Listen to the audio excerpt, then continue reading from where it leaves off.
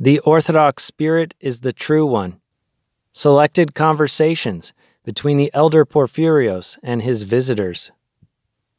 First, a portion of the publisher's prologue. The blessed elder Porphyrios did not deliver public sermons and homilies. However, he did have innumerable conversations and discussions with his spiritual children and his visitors.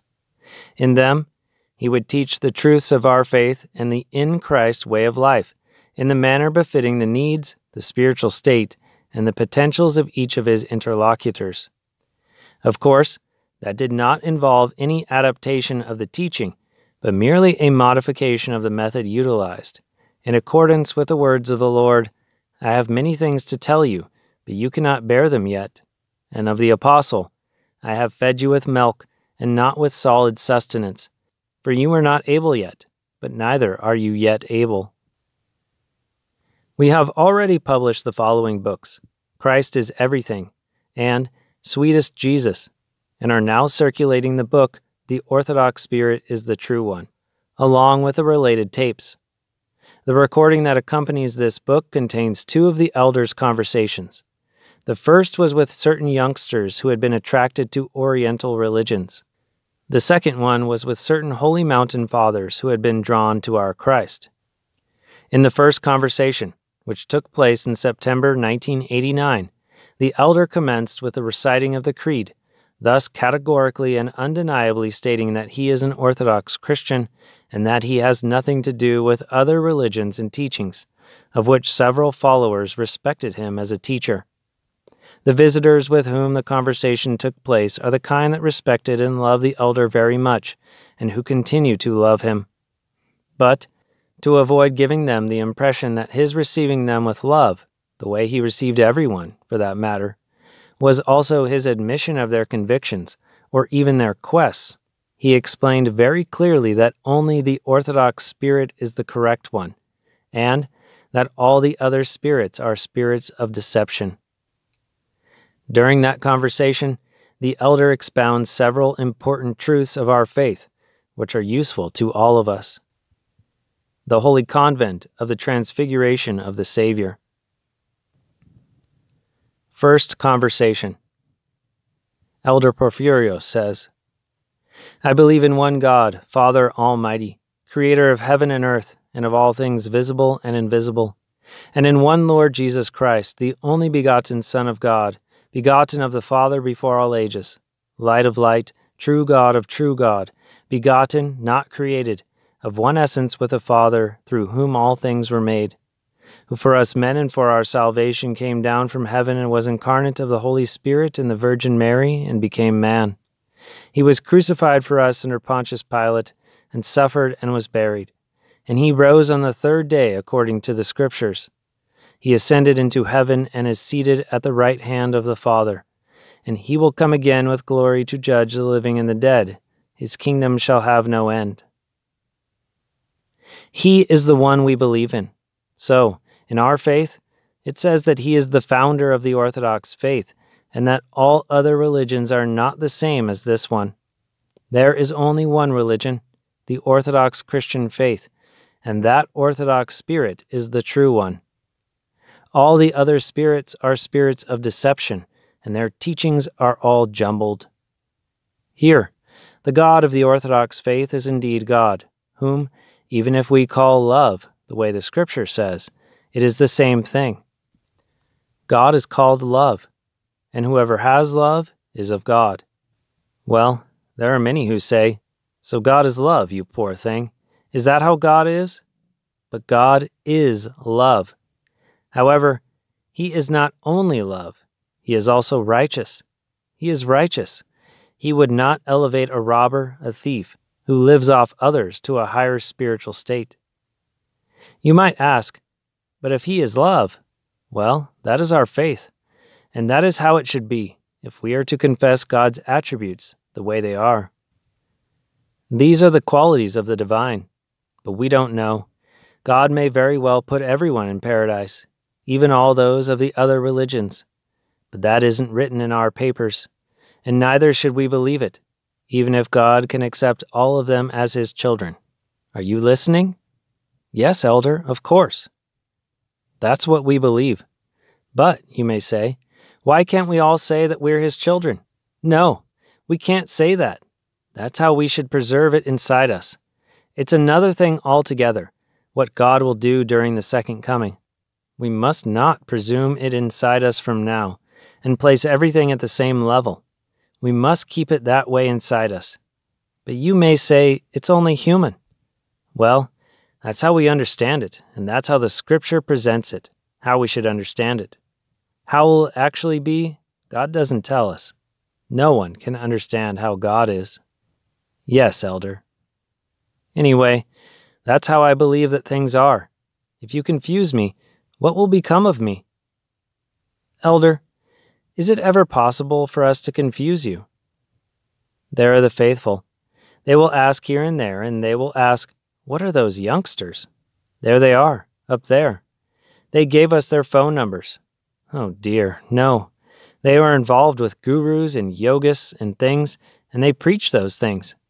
And the elder said so and so. Ah, so they are the elder's children. Oh my God! I know what you mean, Elder. Of course not. Yes, of course you know. How I wish that you do truly know. And it is for that reason, because I am an elder, that I must be honest. I have so many people who contact me. You have no idea. Everybody knows my phone number. You should come and see. They ring me from all the kingdoms of the world. South Africa, Cape Town, Johannesburg, America, Canada. I don't know where else. From all over the world. Can you imagine? If there were rumors that I have a free spirit and that I acknowledge all religions? Well, I don't. Regardless who tells me, even if an angel comes and tells me, that the way so-and-so believes is the right way, I will say, no, you are lying. You are not a benevolent spirit. You are an evil spirit for saying so. That's what I will say to the angel. I won't believe it. Of course, I don't want you propagandizing here and there, saying that all religions are one. There aren't any differences between them. All of them are gods. You can go to any one of them, and you can worship any god you want. I don't want such things. I can't tolerate them. That's how my spirit is. I have spent time in the desert. I have struggled. I have fasted. I have endured deprivation, vigils, nakedness, with tattered garments, and all of this for the love of Christ. And I lived among saintly people, but they were Orthodox Christians. Do you understand? I can't do otherwise. I have comprehended Orthodoxy. That's how things are. And the devil does exist. And everything that is written in the Bible also exists the way it says. The devil and hell and everything. But notice how beautifully it presents everything and how that notion of justice that we refer to is fulfilled. An attribute of God's justice, allowing us to see that we are believing in the devil. We say that the devil exists, and he does exist indeed. He is the opponent spirit. So what does our faith do? It comes along and, are you listening? I'm listening, Elder. It comes along when you read the Bible and says, my children, be careful. We need to make sure we cling to Christ and become saints and enter his church, and all who are in his church become one body, that is, all the Orthodox Christians. And when we accomplish that, then, for us who have succeeded in entering the church, there will be no death, no hell, no devil for us. It says so in the gospel. Have you found it? They can't find it. It's there, but you have to have the Spirit of God to understand it. Anyway, it comes along and it takes you there. You believe it exactly the way it is, that there is no death. Don't you like a religion like this? I like it, Elder. How can I not like it? But I feel that when we have love, we understand others too. We don't believe that Muslims are faithless. Look, that's what I was trying to say. We understand them and we can see, but we still say they are faithless. They don't believe in the true God. Do you understand? Man has manufactured numerous gods, so gods are plenty. Even those prodigals, the atheists, they too believe in a God. Of course, not in the true God. They believe in the flesh, in passions, in material things. Well, they all believe in something. Even though they claim that God doesn't exist, they all worship something. Whatever one worships, that is what he becomes a servant to. That means if you are, for example, a fornicator, well, you are a servant to the flesh, to matter. Do you understand? That is so. It's an entire system. You need to study it and not frivolously say things that aren't correct. We can't just say that the one or the other says. We simply can't. We need to see where the truth is, and the truth is in Orthodoxy. I have lived it, and by the grace of God I have come to know it. And I have lived among saintly people who are inside that spirit of truth. There are many lights around that one can see and become impressed, but only one light is the true light. We need to ponder over things like these. And even if you say, "But you are deluded," well, all I can say is it would be a blessing if everyone got caught up in such a delusion and imagined and thought about God the way that I do. It's besides the fact that I haven't yet become the way I should, but I do struggle and want to. There is another spirit, however, which is called a wicked spirit, and it will be sure to say, "I will humiliate that old man," all of those people running to him and becoming sound and learning this and that. There is such a thing as a wicked spirit. It does exist. I know it does, Elder. Yes, and it can be abolished, but it will be abolished one day, when everything comes to an end and we all go to a new creation, the way that our faith believes. If you want to talk about these things little by little, you should study them little by little. Think about them, and you will eventually see that it's worth worshiping the only true God, our Lord Jesus Christ. It is not for everyone to say, "I have been sent by God, and I bring a new truth which suits today's world." God's truths, the way He has pronounced them from the very beginning, are the only ones. There are no other truths, new ones, just because the world has progressed, and science and man have traveled to the stars. Do you understand? Yes, Elder. If one does reach the stars and says, "There are people up there too," and we actually see them, my thoughts won't be spoiled, because I will simply say that Christ is up there also. God is there also. He has been there too. Haven't you heard the words, "the King of the heavens"? Yes, Elder. The King of the heavens is the Holy Spirit, and that's how we, in our church, begin our rituals and the sacrifices. We say, "O heavenly King, the Paraclete, the Spirit of truth, who are everywhere and fill all things, the treasury of blessings and giver of life, come and abide in us and cleanse us from every impurity." Go to Orthodoxy, my children. You are good souls, and I love you. You might ask, why are you taking us in from there? Well, it was God's move that brought you to me. But the thing is, you spurn me. Sai Baba, and that guy and the other are good, and Muhammad is good, and this one is good, and so is the other. Understand? Then you might ask, should we fight them? Hey, who's fighting? Our faith doesn't fight against anyone. Can't you see that we are so? That we don't even go to vote, nor have any political parties, and that we pray for everyone? Why shouldn't you approach the church? Hey, come to your senses. Don't look in that other direction. A lady had rung me one day and read from the Bible the part that said, "Bring upon them woes, Lord, bring woes upon the illustrious of the earth." So she says to me, "What on earth are these words? Could God say things like that?" So I tell her, "Look here, this book was written in a different language, and the mentality of those who wrote it was along these lines. Lord, make them all good, educate them, bring them onto your path." I see, Elder. Only the gospel is so clear and beautiful. The other texts are difficult like that. You need to have a Spirit of God to explain them. That's why she takes those words, and you too may also take those words and think, hell, devil, all those things? No way. There is no way that I will believe in the devil. What are all these things? They are ridiculous. And yet you ask me, and I say, The devil does exist. But you might say, just now you told us that the devil doesn't exist.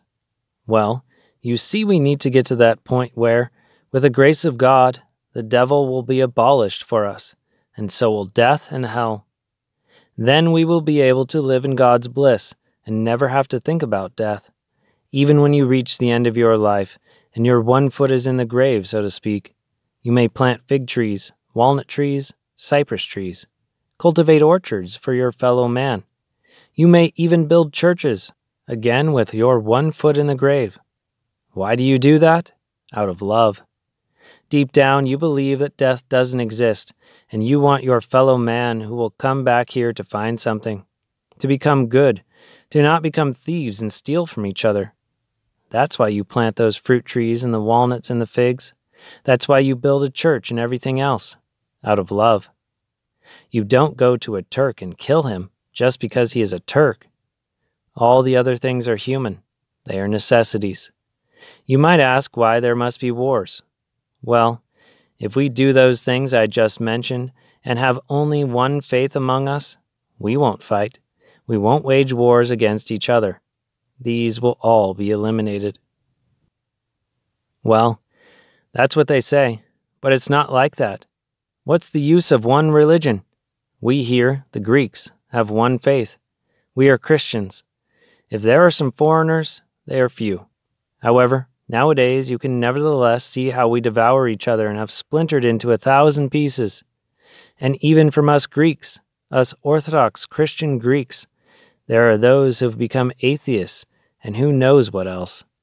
Only Christ's faith unites people, and we should all pray that they come to this faith.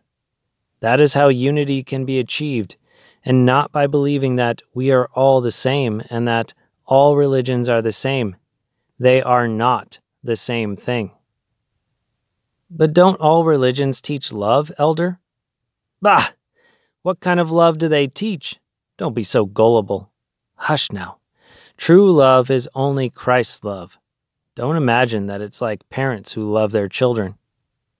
What about us, who have been born under those vibes? Hey, forget about those Sai Baba vibes.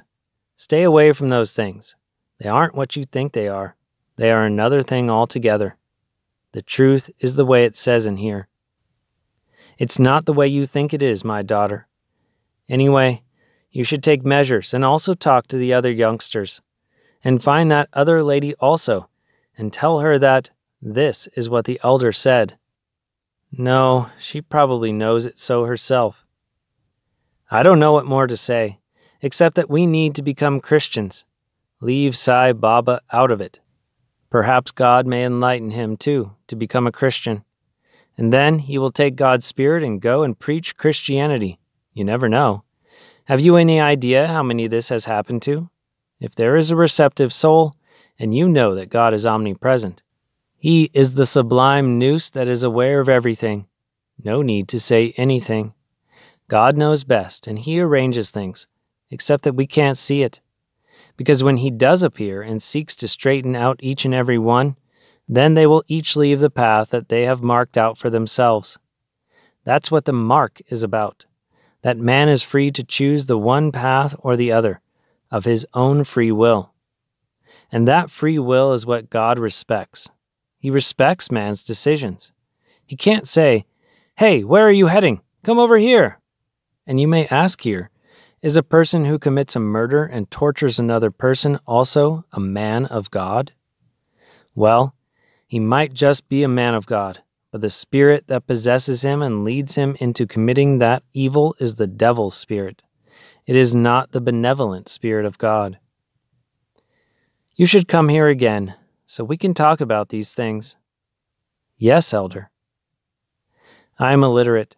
Don't imagine otherwise. I have not gone to any schools.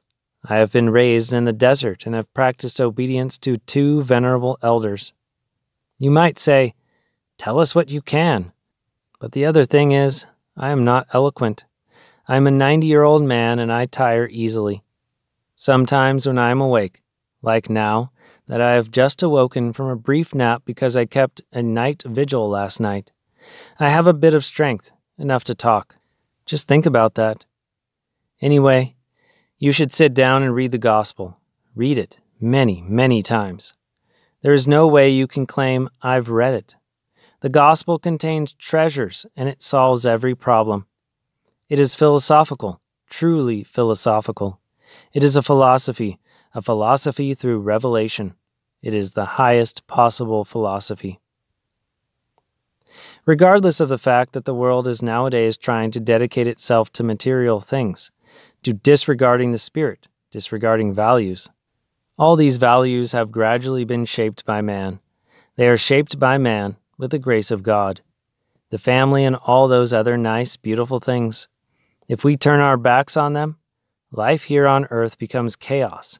It will turn into hell with narcotics and all those things. Man begins to focus on pleasures. That's how he wants to achieve satisfaction. Just take a look. Can't you see all those youngsters who commit suicide, who go crazy? Just go to psychiatric wards and you will see youngsters, 15, 16, 20 years old, 25, 30 years old, living in torment. You will probably say, "Why doesn't God see that?" Well, God does see them, but God cannot intervene. However, it is possible, through God's plan, for things to turn out so that people can attain a realization, see the chaos right before their eyes and say, "Whoa, we are diving into chaos. We are losing our way. Get back, all of you. We have been deluded." And then they will return to the path of God and the Orthodox faith will shine forth. That is what we strive for, and that's the way we want things to happen, little by little, with the grace of God. God works secretly. He doesn't want to influence man's freedom. He allows things to develop in such a manner that man will slowly get to where he should be. There, these things I'm telling you are on the spur of a moment. I know, Elder. Yes, but God must give me strength so I can say these things to you sometimes, whereas nothing can come from those other things. They resort to tricks and things like that. But in our faith, we have everything. Do you understand? Yes, Elder.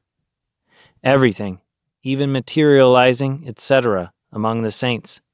But there are two kinds of materializations, the bad kind and the good kind.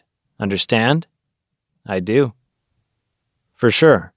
It is possible for one to say a prayer for those who don't have edible oil and are suffering because of the shortage. He opens his hands and the other person's jars suddenly fill with oil.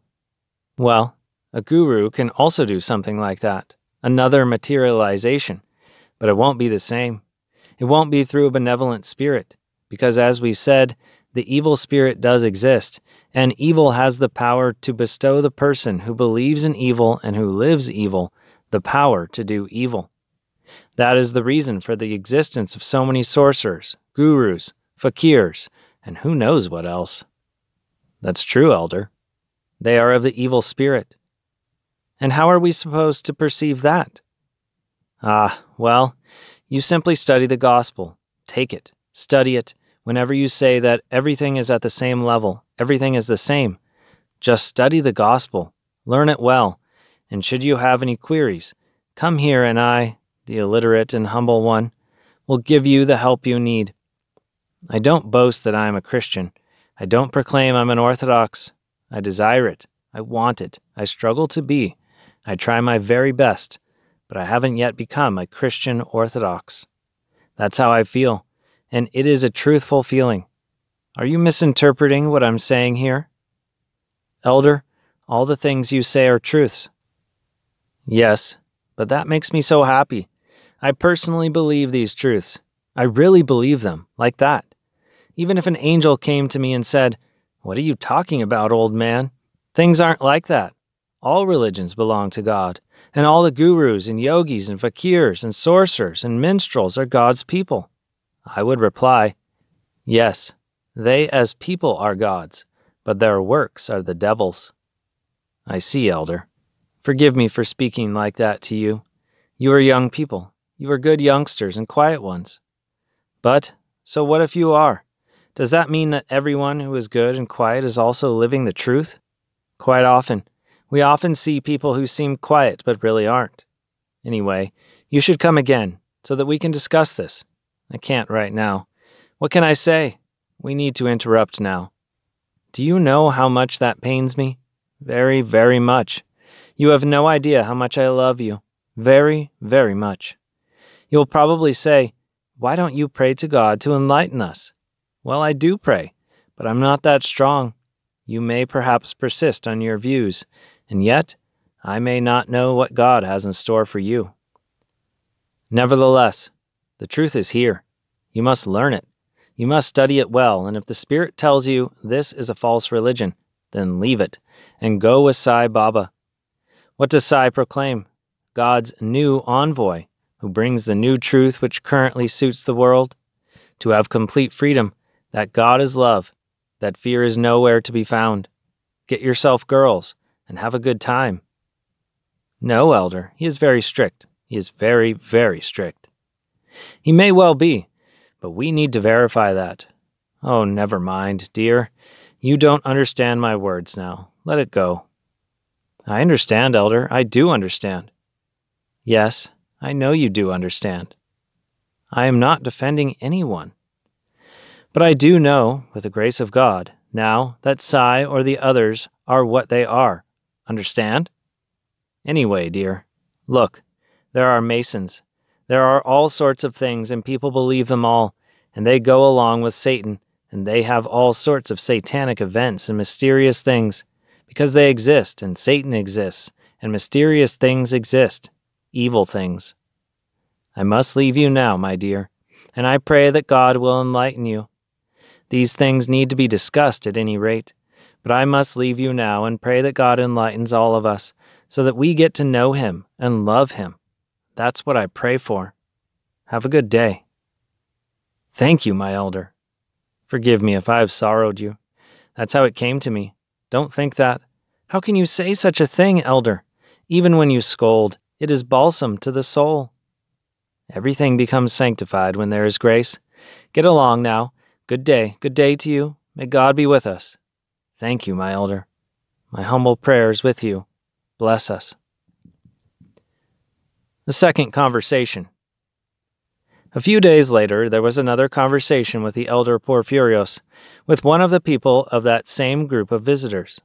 In this conversation, the following exchange was also recorded, among other things that were not of general interest. Elder Porphyrios says, "And what can I do with you now? I held back. But now the time has come, and I will tell you straightforwardly. I don't say things in an eloquent manner, but how else can I speak? How gently can I say what you want? Thank you, my elder, thank you. I'm telling you that I personally love you very much, and that my love is not diminished on account of these things. I may, of course, complain a little, worrying why such good youngsters are involved in such fallacies and aren't Orthodox Christians. I feel truly sorry, but I do pray that God will enlighten you so that you realize our faith, Orthodoxy, has nothing to do with other religions. But nowadays, everyone has all sorts of mentalities, different people, even older ones, who don't even believe that God exists. They are of the opinion that there shouldn't be many religions because they cause divisions among people and generate hostility among them. So, everyone, young and old and nations and entire, are striving to ensure the creation of one religion. And it will be accomplished in such a way by claiming that all religions are the same, that we shall form a new religion. This is being done by something they call Zionism. I don't know if you're familiar with that term, eh? No, I haven't heard of it.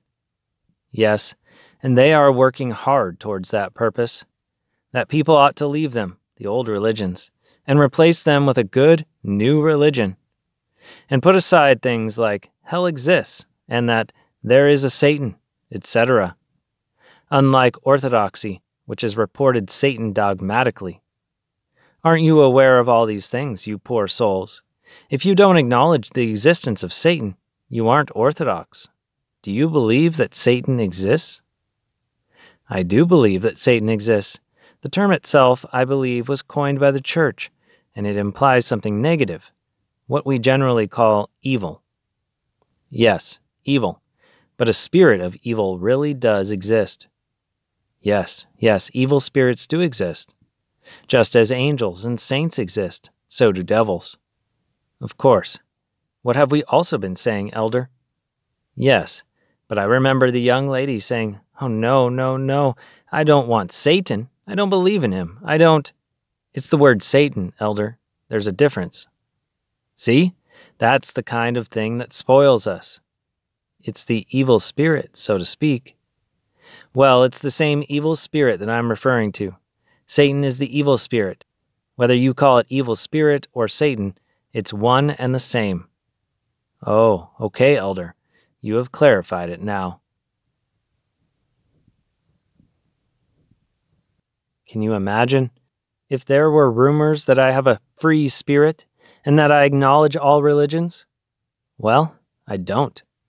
Regardless who tells me, even if an angel comes and tells me, that the way so-and-so believes is the right way, I will say, "No, you are lying. You are not a benevolent spirit. You are an evil spirit for saying so." That's what I will say to the angel. I won't believe it. Of course, I don't want you propagandizing here and there, saying that all religions are one. There aren't any differences between them. All of them are gods. You can go to any one of them, and you can worship any god you want. I don't want such things. I can't tolerate them. That's how my spirit is.